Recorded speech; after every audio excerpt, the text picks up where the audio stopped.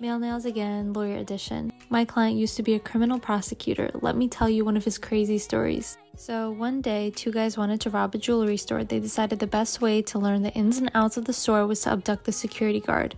One of these kidnappers pulled the guard into a van to try to get some info out of him, but the guard fought back. He fought back so much that the kidnapper shot him in the head while the other was driving. So at this point, while being shot in the head, the guard managed to roll himself out of the moving van while the kidnappers tried to flee the scene. While bleeding, the guard crawled to his car and drove himself to the hospital.